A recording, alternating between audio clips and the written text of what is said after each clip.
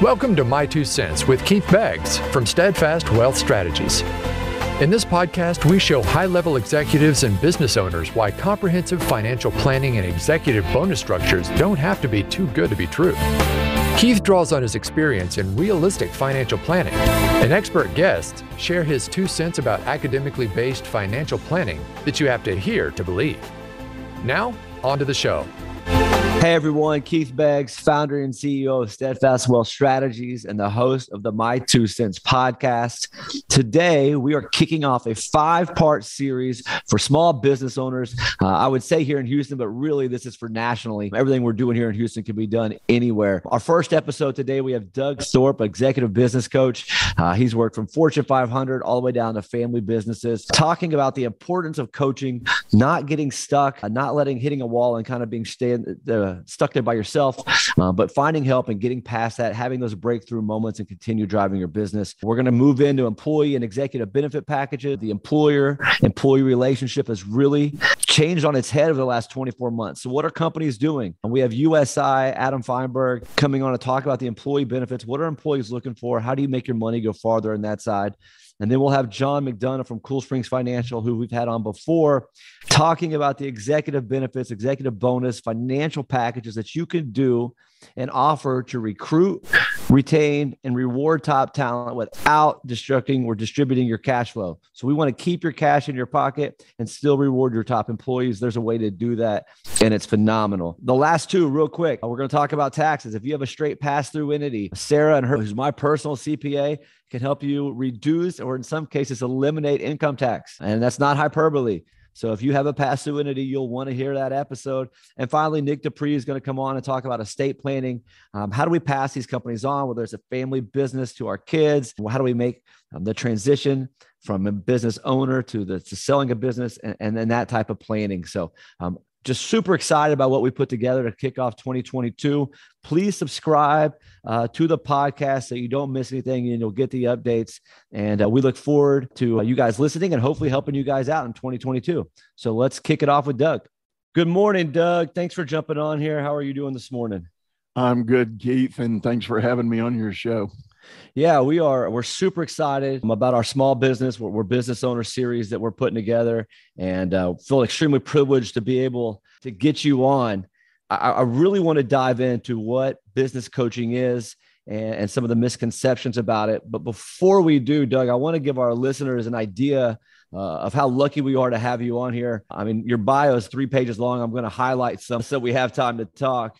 But you're a performance-driven senior executive, entrepreneur, board member. You work with companies from Fortune 500 like ExxonMobil, UPS, Centerpoint, and Bank of America, all the way down to some more regional brands that are still very large, right? Crane Logistics, Regions Bank, Franklin Convey. You were the founder and director of Jobs Ministry Southwest, a non-denominational, faith-based 501c3 that was featured in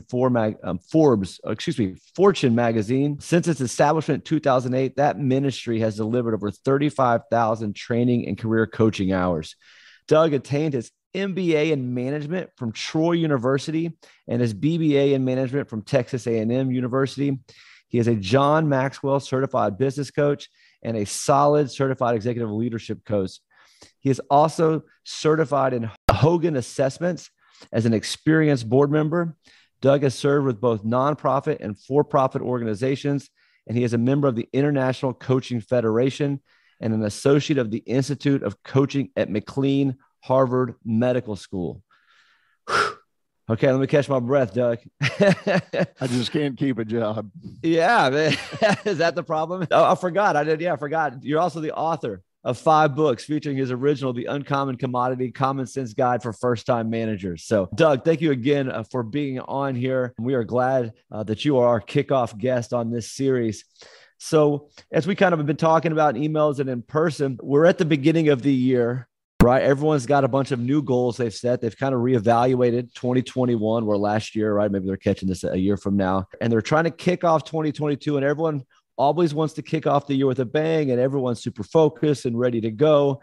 And a lot of times that stuff could fade. But I'm sure right now is a busy time for you because everyone's starting to say, okay, what do we need to better perform next year? Maybe we need a coach, or maybe we need this or that. And so you're getting calls. And so small business owners or Fortune 500 companies, when they come to you, what are they typically looking for? Well, that's a great question. And as you can imagine, I think the simple answer is it's all over the board. Oftentimes, when the client calls, they'll be describing a particular problem. They're feeling stuck some way or another. They have worked hard to get where they are, and they maybe can't break through some wall that they're starting to feel is present, or they know there's a given problem in their environment, on the team, in the market, with their product, whatever. So the business advisory type work I do starts there. It starts with what's the big rock you're trying to move.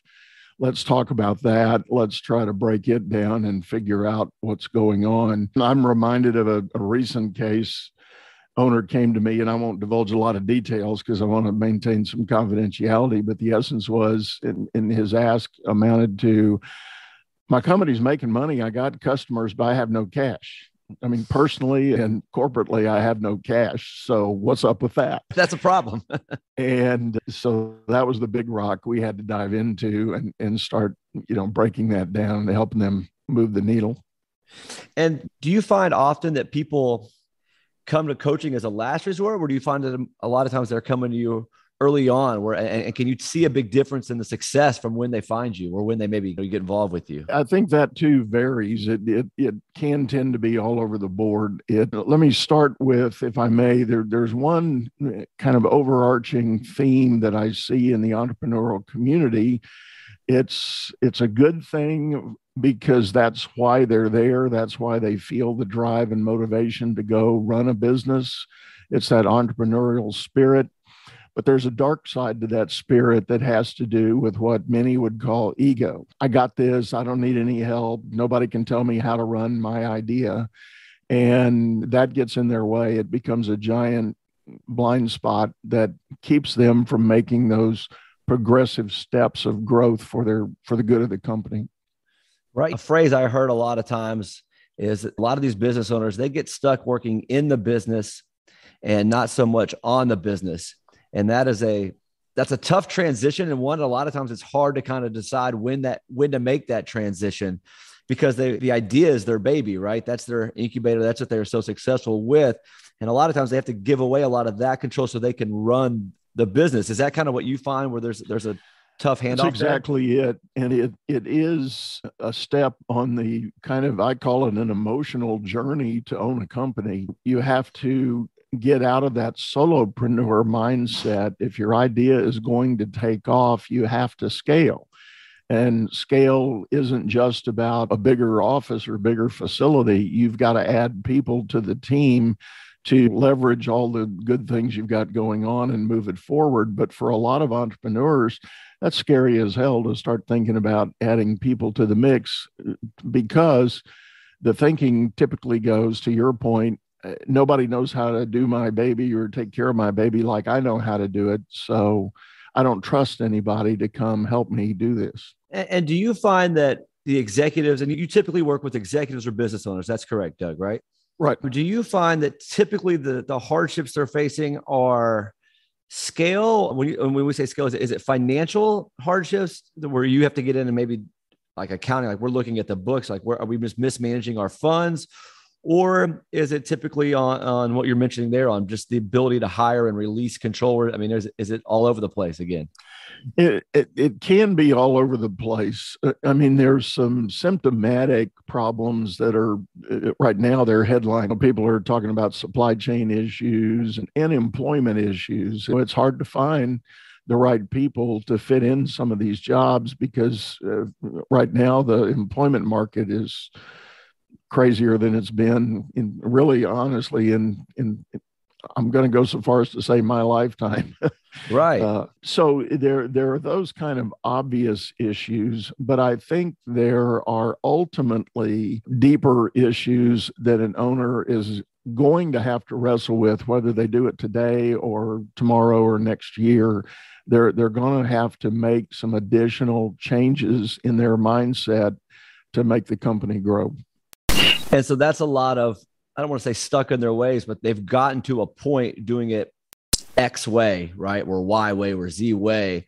But as they scale, and with the way the world is changes being expedited, right? If you looked at from the difference in 1800 to 1900, and you look at the difference from 2019 to 2022 now, Oh, I yeah. mean, how quickly expediting change is being expedited.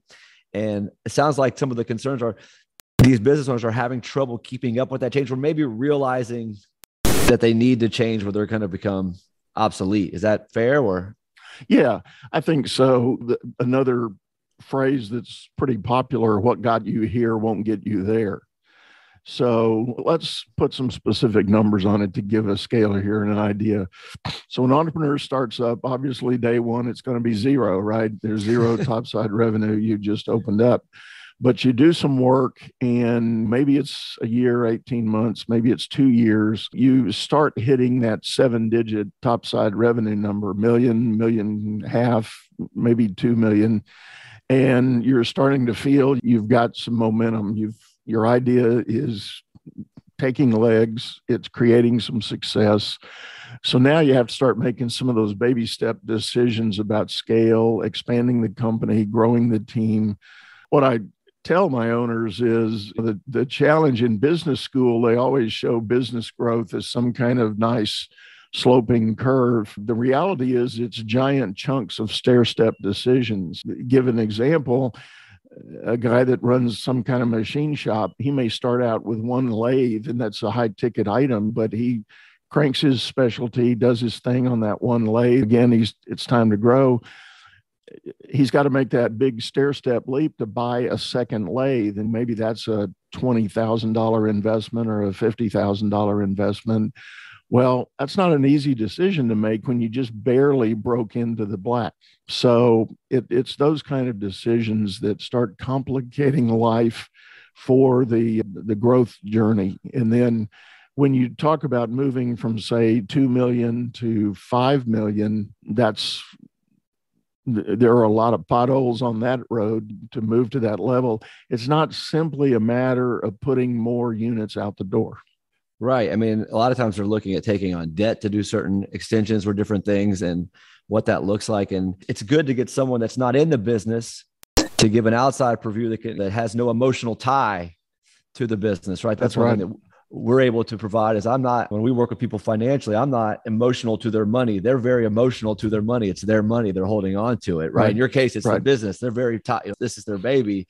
I can look at it from a completely, I can't think of the word right now, but just straightforward from the numbers. It's the same thing for you, and then give some valid insights and some ideas of maybe where to go. Well, and you're right. And it is an incredibly emotionally close held proposition. And with a lot of people, and I was guilty in my young entrepreneurial day, I see scenarios where they've hired family. Begin why? Because maybe family's willing to work for cheap. So you're not burning a lot of cash to have them there. But the real question is, does that person have the unique skills and gifts that they can contribute to the good of the company? And I love the solution that is proposed in the whole entrepreneur operating system methodology. A lot of small businesses are becoming subscribers to the idea. The book was called Traction by Gino Wickman. The system is called the Entrepreneur Operating System, and it's a whole lot of steps and strategies about how to streamline and increase the productivity of your company. One of his principles when it comes to people is forget personalities and resumes, draw your chart of the jobs you need, define boxes on the chart and the functions they're going to contribute to the good of the company, and then go find the person that's going to do that. And in-law brother Joe or Aunt Sally or Grandpa Bill is not necessarily that guy. Right. I think you do see a lot of companies start as family businesses, and it's hard. They feel like they just keep promoting those people as the company grows, when maybe that's not their best role. It might be time to get someone from the outside to come take that on. So, Doug, you've been doing this for, give me the number of years again that you've been doing the coaching. Well, the formal coaching offering I've been doing about 12 years. And prior to that, I was doing some business consulting. And what I found in my consulting business, while I was being engaged to go perform specific projects for clients, I inevitably found the owner or the executive sponsor of the project to be giving me one of these. Can you come in my office and shut the door? And I got to talk about something. And it just sort of resonated. And I realized that for whatever reason, people seem to find me trustworthy for those kind of discussions. And I thought, well, I think that's what coaches do. So that's when I started really studying what this notion of being a coach was about. Okay. So on that, the last 12 years, and people's problems the same in entrepreneurship. To me, I feel like they're probably the same. They're different, but the same in a lot of ways that they were 5 or 10 years ago, or with everything that we're dealing with now as a world, as an economy, as a country, whatever way you want to look at it. Has the business owner's problem changed dramatically over the last 24 months? It's a great question. I think the market dynamic around them, the environment that everybody's operating in is definitely more challenging than perhaps it's ever been.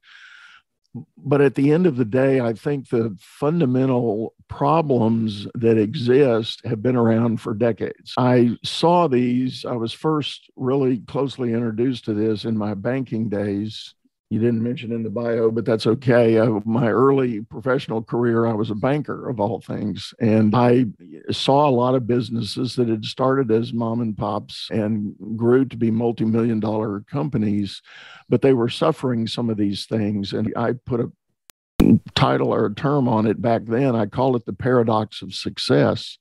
The very thing that got you here is not going to get you there. You know, if you don't make these really critical decisions about changing the executive leadership team, changing your own mindset and your sense of ownership, companies that make that pivot do it very well and continue their success journey, 2x, 3x, 4x the company. But the ones that get stuck at some point, it inevitably crashes and burns, sad to say.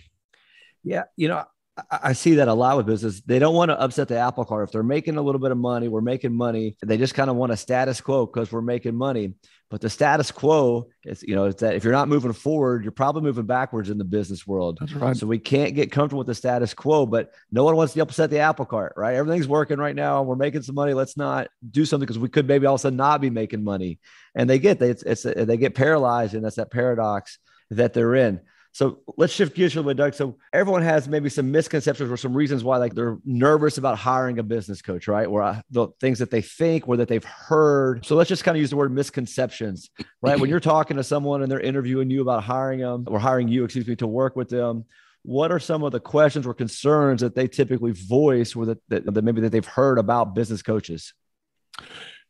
Well, I would have to say that probably the number one thing I hear most often in the early discussion is simply, I hired a guy before and he was an idiot and I wasted a lot of money talking to him, something to that effect. And I think that is a dynamic that I do have to fight in my business, because I'll go back to the 2008 timeframe, just to put a pin on it. That you mentioned, I created the nonprofit for career transition coaching. And the issue there was with the giant collapse, they called it the Great Recession. The unemployment was double digit everywhere. A lot of people that had 15, 20, 30 years in an industry could not find new work. There was ageism in hiring, no doubt about it. And so what did they do? They hung out a shingle and called themselves a consultant or a coach. And they had not really worked the process to build a system, build a framework, and develop a structured way to work with clients and bring them to some success point. They would just kind of show up and start, as we say down here, chew the fat and talk about things, not really thinking about the end game, not really trying to drive any accountability or results. So yeah, a lot of people over the years have been taken in by a nice, cheery personality, but has no meat on the bone. Mm-hmm. And when someone hires a business coach, and we talked about this a little bit, but maybe get a little more structure on it, is it a lifelong relationship typically? Are you finding, or is it typically there's like you said, a task at hand and it's a 6 month or a 3 month or define the time frame. And then once we get that task, it's great. Thanks, Doug. And then if we hit another spot, we'll holler at you again. It does vary. There's no doubt that there's high value in some of those, let's push through this log jam. Let's solve the big problem that's going on, watch the company come out the other side. And then it's, hey, Doug, thank you very much. And that's fine. I have no aversion to doing that kind of work, but there are those opportunities where it becomes a much longer engagement, a much more defined role. Oftentimes, what I find happens with my business, I may get called in to do one of those sort of problem fixings, but then we'll begin talking about setting it up on a quarterly advisory board kind of solution where I don't have kind of an ongoing role day to day in the operation, but we will convene as a group, and I might bring in 2 or 3 other colleagues I've got in similar space, but with different disciplines to sit as an advisory board to an owner. And then they'll do their financial report. They'll talk about their operating metrics. They'll talk about their staffing, their strategic plans, all of those key things that really make the business sustainable in the long run. Awesome.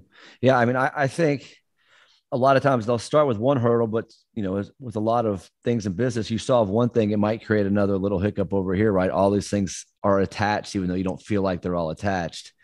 They are all intertwined or connected in some way. Doug, I appreciate your time. One last question here, and I mentioned I might ask you this. This is something I struggle with a lot, and I think a lot of people do, is we're really good at goals. We're very bad about going back and holding ourselves accountable for the goals that we make. And typically we'll just make a very large goal. Like it's always revenue, right? It's net revenue or gross revenue, right? We throw that out there and then we just kind of chase it all year long, right? I think goal setting is super important for businesses in both ways. We got to have a target, but I think do you find that companies set their goals too far out? Do you think just having that revenue goal, maybe not having it broken down into smaller increments or different things that they can achieve success along the way hurts them? Or you got to talk about goal setting for companies and the value. And I'm sure that's something you work with all these companies on.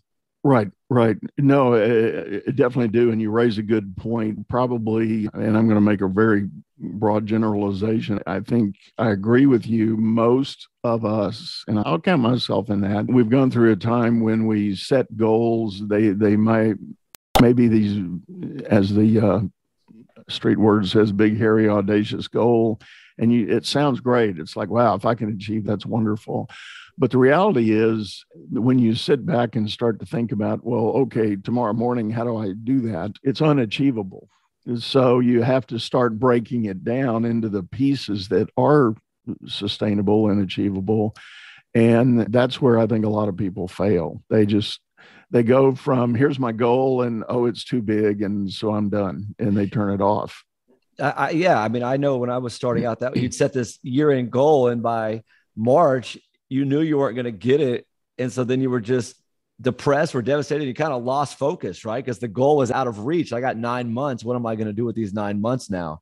Right. And I think that's so valuable to have someone that can kind of help you with that along the way, and how to change goals, right? Because what your goal was in January 2020 couldn't be your goal in March of 2020 or not, because of everything that was going on. So how do you shift that and shift that focus? Doug, let's do some plugs here. How does someone reach you if they want to talk to you about some issues that they're having or get some information about your company? I know you have a podcast and things. Let's kind of share that with the listeners. Yeah, everything is available at my website at dougthorpe.com. Real simple, direct. That's Thorpe with an E, Thorpe. But dougthorpe.com is the website. There's some contact pages. I do publish a weekly blog post that has to do with tips and tricks about a small business and management and leadership. The podcast, there's a link on the website to get to the podcast. I similar to you, Keith, I've got guests that I'll bring on, and we will talk about all things small business. And my ultimate passion is leadership, shifting people away from a manager's mindset into a leadership mindset. And I've actually, for 2022, talking about big, hairy goals, I've set my own course here. I want to influence 10,000 managers to be better bosses. The one dynamic that I keep seeing in all of the reports today in this whole employment game, people join companies, but they quit bosses. So I want to help owners and managers be better bosses. And that's just the simplest term I can think to describe it. And I've got a lot of ideas, tips, tricks, and tools that people can use to up their leadership game and really become far more of a people person manager. Excellent. And if you go to Doug's website, there's a link there you can click on. You can get a free session, talk to Doug, see if what you're looking for is a good fit for what he does. If there's some cohesiveness there or some synergy where he would be a good partner for you, there's no cost to reach out to Doug and see if there's a connection. So if you've hit a wall or a hurdle or whatever analogy you want to use with your business and you don't have direction right now, where you can't get to that next step, don't keep yourself in that position. It's okay to ask for help. It's okay to get help. The most successful companies in the world do these type of things. Reach out to Doug, get on his calendar, spend 30 minutes and see if there's some solutions out there that you can implement here at the beginning of the year to get you to where you want to go. So Doug, I greatly appreciate your time. Thanks for jumping on the podcast. Again, my name is Keith Beggs. I'm the founder and CEO of Steadfast Wealth Strategies, and then the host of this podcast, the My 2 Cents podcast. So thanks again, Doug. Talk to you later. All right, Keith, thank you. Thank you for listening to My 2 Cents with Keith Beggs. Click the subscribe button below to be notified when new episodes become available. All securities discussed are offered and provided through Steadfast Financial Planning, LLC. The information covered and posted represents the views and opinions of the guest and does not necessarily represent the views or opinions of Steadfast Wealth Strategies. The content has been made available for informational and educational purposes only. The content is not intended to be a substitute for professional investing advice. Always seek the advice of your financial advisor and/or qualified financial service provider with any questions you may have regarding your investment planning.